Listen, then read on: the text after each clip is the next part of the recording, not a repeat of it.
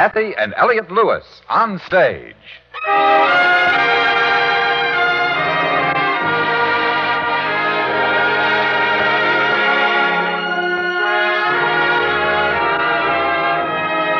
Kathy Lewis, Elliot Lewis, two of the most distinguished names in radio, appearing each week in their own theater, starring in a repertory of transcribed stories of their own and your choosing. Radio's foremost players in radio's foremost plays. Drama, comedy, adventure, mystery, melodrama. Ladies and gentlemen, Mr. Elliot Lewis.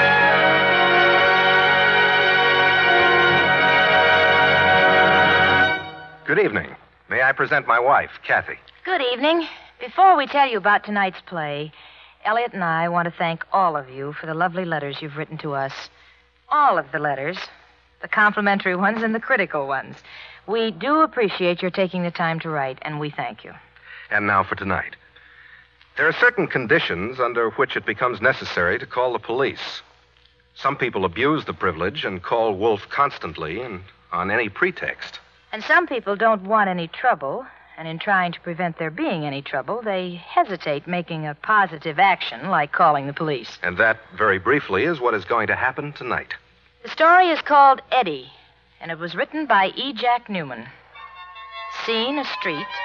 A car parked at the curb in front of a cafeteria. In the car, a young man smoking a cigarette. As the clock on the dashboard of the car passes 9, the door to the cafeteria opens, and a young lady walks out into the street. She looks around for a minute and then starts to walk towards the bus station at the corner.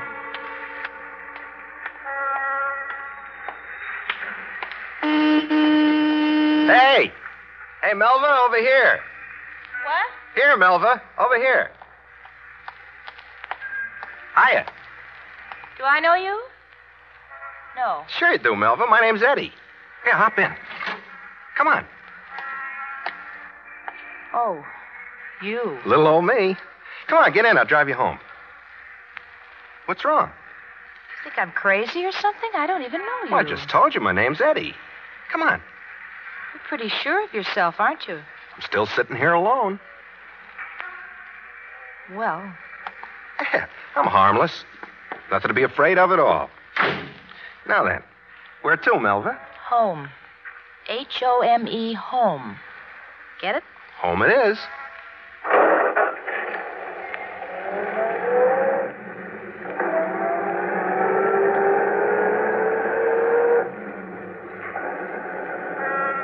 It's on 6th Street, 500 block. Turn left to the next corner, then straight ahead. Okay. You're the boss. 521 6th Street. Turn right. Yeah, okay.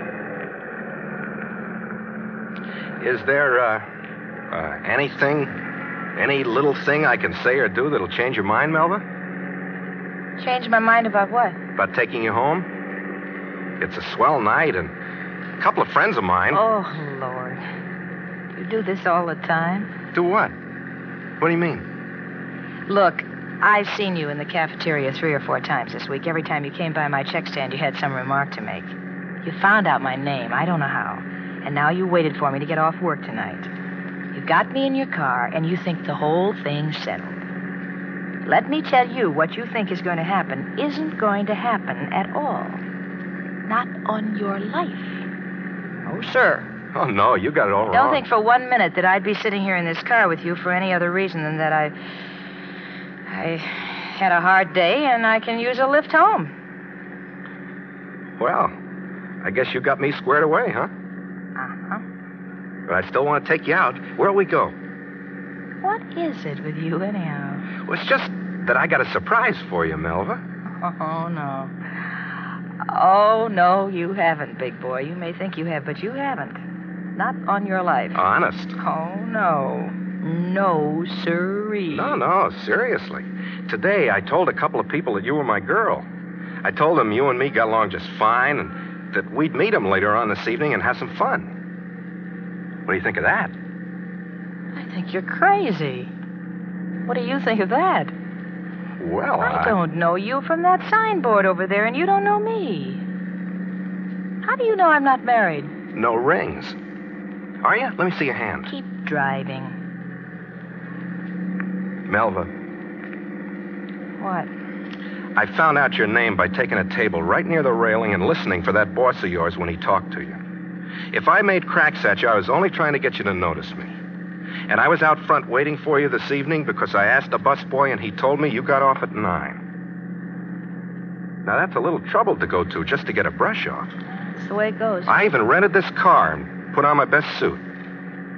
Now, what's a guy supposed to do when he sees a girl he'd like to meet and know? What's he going to do? Pass her up because nobody's around to introduce him? You don't look like the kind who ever passed anybody up. I wanted to know you, Melva. I went at it the only way I could think of. Now, that's the whole story. You're a pretty good talker, Eddie. I try to be. I'm going to tell you something. Yeah? I could probably like you. You look nice enough. You seem to get along okay. But I wouldn't let myself like you because I see something else. What's that? I don't think you're any good. I just don't think you're any good at all. I suppose you've used that on a few other guys in your time. I suppose I have. I always meant it when I said it. Slow down. The brown one right over there. Oh, yeah, sure.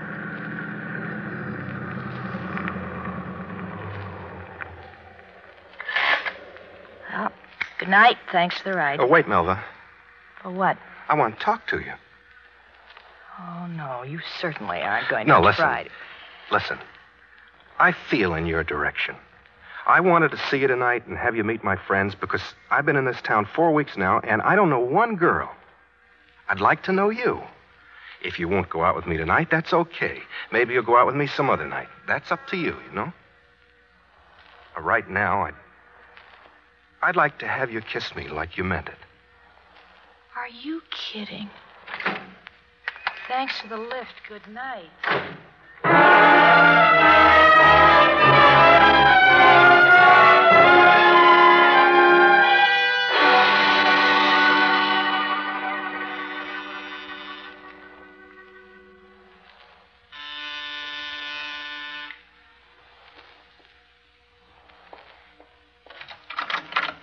Hello, Melva.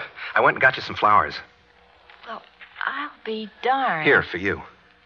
I don't want your flowers.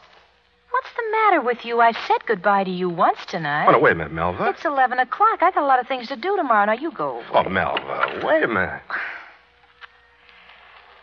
Well, all right. What? What, for heaven's sakes, do you want? Just to see you. Well, take a look. That's all you get. Good night. You were sore when you left me tonight, weren't you? Can't you get it through your head? It doesn't make any difference. No difference at all. Now, will you please... That's probably the manager complaining about the noise. Gosh, I didn't mean to make any noise. Hello? Yes, Mrs. Robbins. Yes, of course, and I'm terribly sorry. Yes? Good night. That was the manager, and she's had a couple of complaints already. Now, will you get out of here and let me get some sleep? Go meet your friends. Well, I don't want to meet him without you. After all I told him about you and everything. Go, please, go. Just go away. Go on. Well, do you want the flowers? Yeah, thanks. They're very nice, Eddie. Now, good night. I don't want to get thrown out of here on account of you. Goodbye.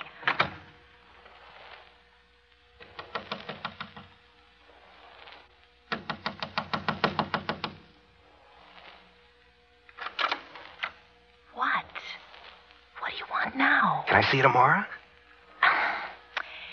Well, we have nothing in common, you and I. There's nothing for us to talk about or do together. We just aren't it. Why don't you find another girl somewhere? I want you. Shh, not so loud. I want you, Melva. Come here. Yeah.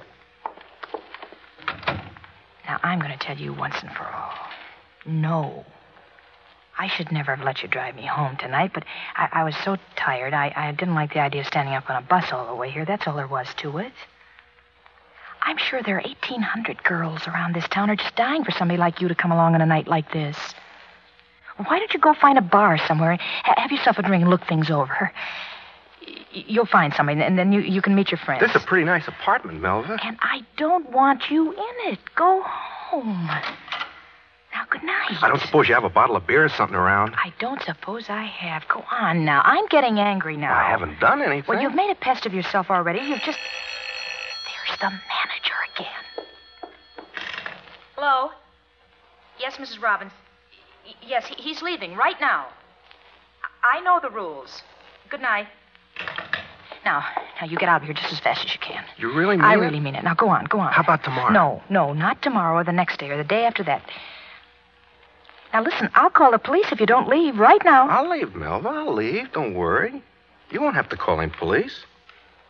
Well, then go. When I get good and ready. That's when I'll go. I kind of like it here. We'll see about that.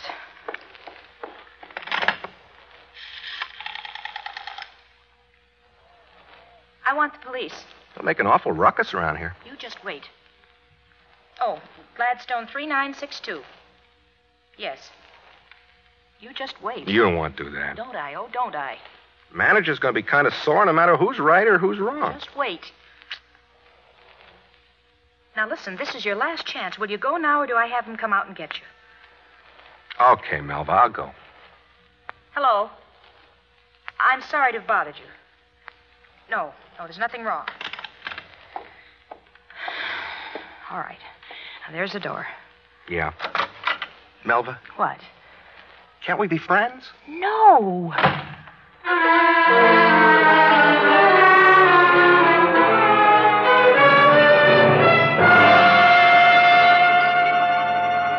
Are you sure you aren't handing us a lot of baloney? I tell you, I just left her. She said she had to change clothes is all. Didn't want to go out in the dress she was working in. Why didn't you wait there while she changed? Well, she always takes so long, I thought I'd drop in here and meet you guys, have a beer. Then you're going all the way back out to her place and pick her up and bring her back here? Oh, it isn't so far. It's just over at 521 6th Street. 521, huh? Yeah. Some night this turned out to be. You said you had it all fixed with Melva. You had a date with her, and she was going to get a couple of friends for me and Walt. Now it's almost 12 o'clock midnight. You show up with no dates for us, but without her, too. You been giving us a line about her already? Well, why do I want to do that? Why? I don't know. That's what I'm trying to figure out. Yeah, Tony and I have been waiting here for an hour. Didn't she know she was going out with you Well, tonight? of course she knew. What's the matter with you guys? When I go back to pick her up, we'll get the girl she has for you, and then we can all go out. You know what I think? What? I think you don't even know her. I know her. What are you talking about? You've handed me and Tony so much hot air since you've been working at the parking lot that we don't know whether to believe anything you say or not, right, Tony? Right. We want action. Yeah. How about it? Melva's changing her clothes. Look, you've been here a half an hour. She's had time to change. Why don't you go over and get her right now and bring those two girlfriends of hers along? Yeah, Eddie. She's had plenty of time. Oh, well, I want another beer. Oh, let's leave this joker, Tony. Yeah. No, wait. Oh, we've had enough. So long, Eddie. Hey, guys, Oh, don't. no, save it. Yeah, for Tony's beer and mine. You can pop for your own. Come on, Tony. Yeah. You want another, buddy? What? Oh, yeah, sure.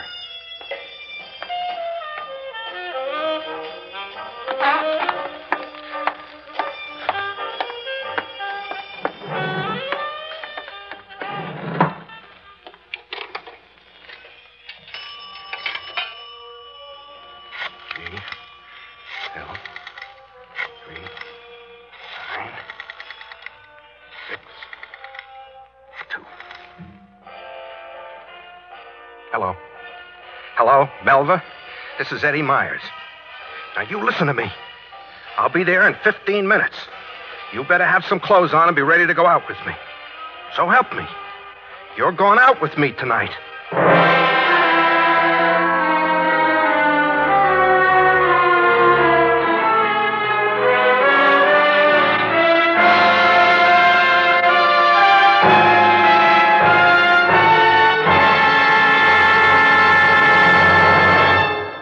You are listening to Kathy and Elliot Lewis on stage. Tonight's play, Eddie. You won't want to be anywhere else but where you are now later this evening when CBS Radio presents The Bing Crosby Show with Bing's special guests, Dinah Shore and fiddlin' Joe Venuti. It's Bing and Dinah in solos and duets that will capture your heart tonight at the Star's Address.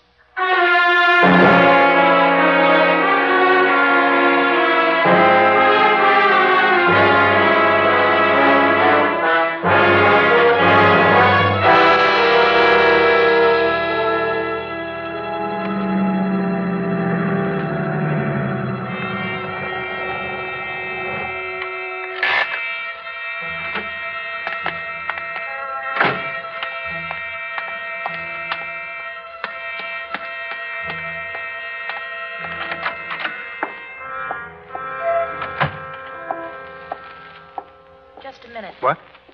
Oh, Melva. So dark here in the lobby, I can only see a cigarette. You ready to go? No, I'm not ready to go. I've been trying to get ready to go to bed for the last hour. I was going to phone the police after you phoned, but I decided to wait for you down here instead. Aren't you going to go out with me? No, I am not going out with you. Tonight or any other night. Now, you just turn right around and get on out of here and leave me alone. I don't want you phoning or coming by or anything else. And if I see you in the cafeteria again, I'll complain to Mr. Ross, and he'll have you taken care of. You sure make it hard for a guy. I want you to go. Don't touch me. Don't put your hands on me. Who's that? Who's out there in the hall? It's me, Mrs. Robbins. Melva.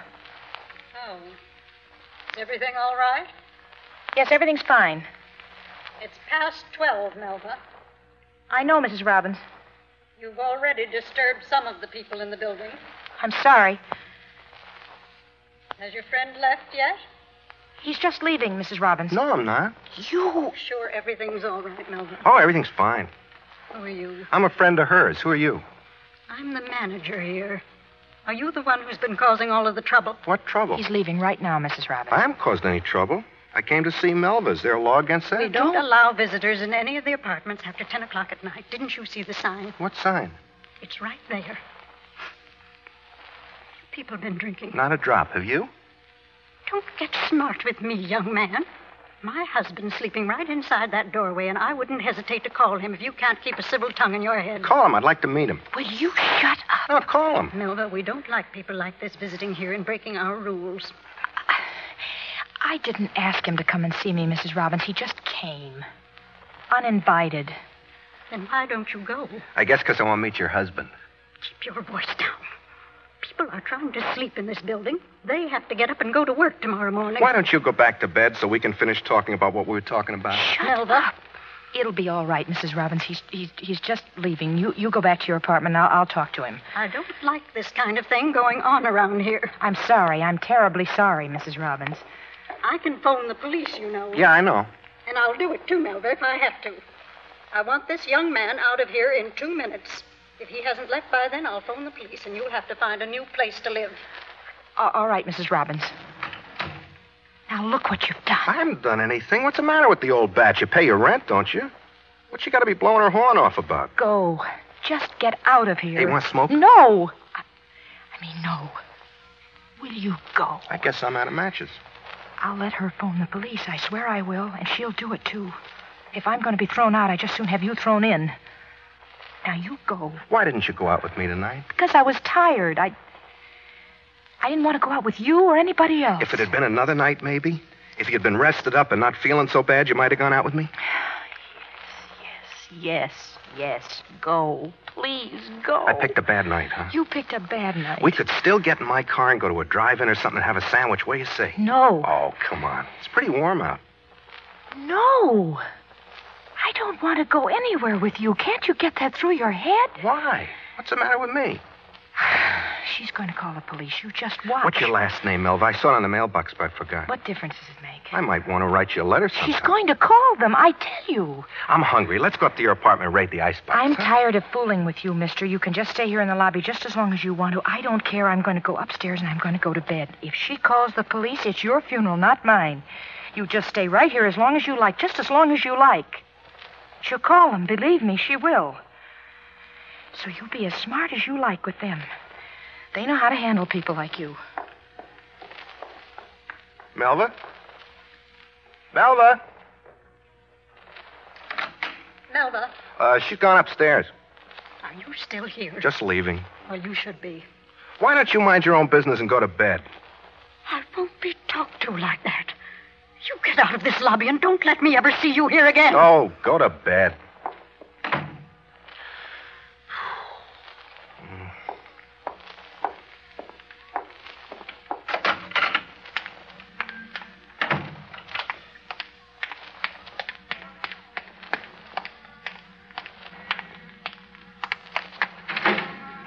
Hi, Eddie. Tony. Walt. Hi. Where's Melva? She's upstairs. Where's the girl she was going to get for us? She got him, but you guys ran out on me, so... Ain't a pig's eye. Here we are. No, it's all off. Told us where she lived, so we went out and had a beer and decided to come over here. Well, she hasn't got any friends for you now. Not this late. Late? Only 1:45. Shank, good evening. Well, you're out of luck. Looks like you're out of luck, too. Why? All dolled up. And leaving her this early. You two have a fight? We never fight. We get along fine. How long you say you known her, Eddie? Ever since I've been in town, How'd you meet her? just the way I told you. She works at the cafeteria, and I walked up to her, told her my name, said I'd like to take her out. We've been going steady ever since. Just like that. Yeah? Mm-hmm. Gee, I wish I had your touch with the women, Eddie. Yeah, me too. What's the matter? Don't you believe me? It's pretty early to be leaving a girl you're going steady with. Who says I'm leaving? I say you're leaving. Well, you're wrong. I'm not. That's so? I just came down to get something out of the car. Like what? Some keys. I left some keys in the car. They must be in here somewhere. Look in the ignition? This is my house key. I guess I didn't leave them here at that. Well, I gotta get back upstairs, fellas. I'll see you later, huh? Yeah, sure. I'm sorry about your dates. Make it some other time, huh? Oh, sure. By the way, what was my girl's name? Gloria. Yours was Betty. Betty what? Oh, I don't know her last name. Well, I'll see you, fellas. Yeah. Mm-hmm.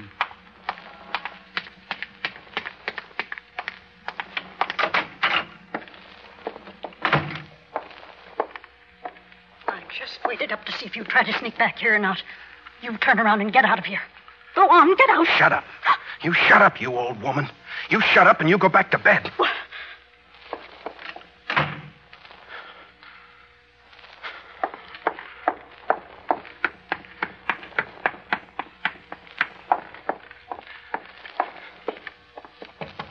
Melva? Hey, Melva? Melva? Hey. Hey, let me in, Melva. You stupid. Undo this chain and let me in. I will Now, not. listen, my two friends are downstairs, the ones I told all about you. They don't think you know me, that we go together. They're right. We don't go together. We never did, and we never will. Come on, open this. You're crazy. Boy, that's what's the matter with you. You're just crazy. I'm going to phone the police for sure this time. Open it. You'll be sorry. Come on.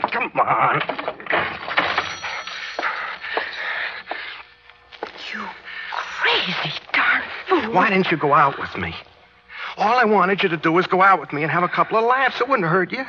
You've gone out with a lot of men. Don't come near me. You work from 1 to 9 every day, sitting there on a stool behind a cash register 6 days a week. A guy comes along and offers to take you to a movie or dancing or something like that, and right away you get huffy about it. It's more important for you to hang around here in this apartment and remember how good you were getting rid of him than it is to put on a dress and go out and have some fun. Get out of here. They would have seen you with me, and then everything would have been all right. I tried to be nice to you, to do things for you, but no. You had to be so smart. No, you get away. You stupid little dame. Why wouldn't you go out with me? Why? Why wouldn't you go out with me? Why wouldn't you? Why? That's all I asked you to do was go out with me. Why wouldn't you?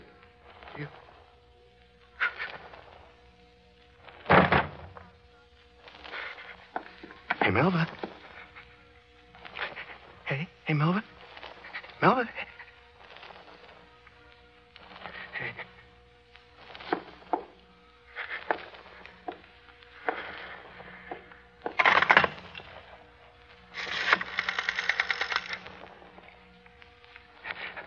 Police department? Hello, Sergeant who? Sergeant? My name's Eddie Myers. Will you listen to me a minute? And then I'll tell you. Yeah, or listen to me. My name's Eddie Myers, and I came here a month ago from Omaha. I got a job in a parking lot making $32 a week. I didn't know anybody except the guys I worked with. And I told them I had a girl here. I had one in mind, and I tried to get her to go out with me tonight, but she wouldn't do it. 521 6th Street, apartment 22. Listen, though. I bought a new suit, and I rented a car. I did everything to show her that I was a nice guy, but she wouldn't go out with me. Well, it's her place. No, mine doesn't matter, Sergeant. I killed her. Well, I had to kill her. No, she wouldn't be my girl. Sergeant, will you listen? Every guy has to have a girl, don't you think?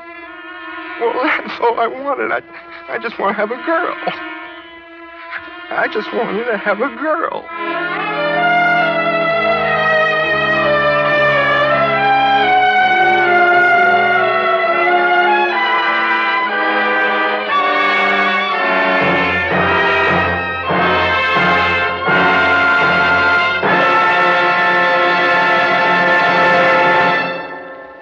Eddie, starring Kathy and Elliot Lewis. In a moment, Mr. and Mrs. Lewis will tell you about next week's play. Tomorrow night, CBS Radio's documentary production staff goes into action to bring you, over most of these same stations, an exciting, challenging view of what's likely to happen if any or all our major cities in the United States came under atomic attack.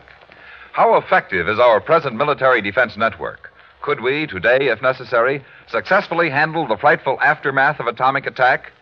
The answers to these and many other pressing questions should be clear tomorrow night when CBS Radio presents the special program Bomb Target USA, narrated by Arthur Godfrey. Now, once again, Kathy and Elliot Lewis.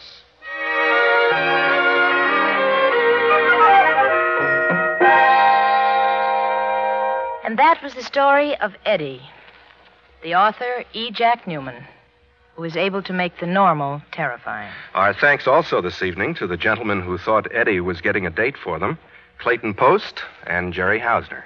And to Peggy Weber, landlady at Melba's apartment house.